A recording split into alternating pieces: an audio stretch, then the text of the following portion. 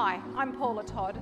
Today I'm going to take you through a couple of blocks of choreography for use with older adult classes.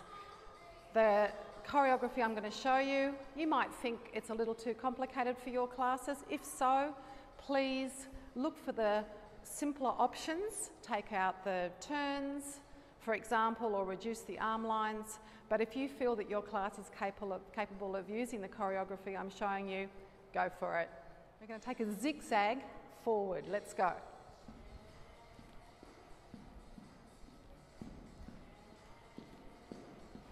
Easy walk, step knee, and slow pivot. Let's do that again. Zigzag, left-hand side. So reach up high. Easy walk, facing the front. Step knee, slow pivot. Let me show you an easier version. We'll go for a grapevine to the sides, simple arms. Stick with your easy walk, add your step knee, and march and hold. Simpler again, go left. 2 steps. So this is for your participants who might not be quite so active. You can reduce your range of motion on your easy walk and step knee and march on the spot. Let's look at the first again. So you're going to zigzag forward. Nice big arm line if your shoulders are healthy. Easy walk, step knee, and then pivot. Okay, one more time. Zigzag to the left and take it back. An easy walk, step knee. Now pivot or march on the spot, as you prefer. Now we're going to hold.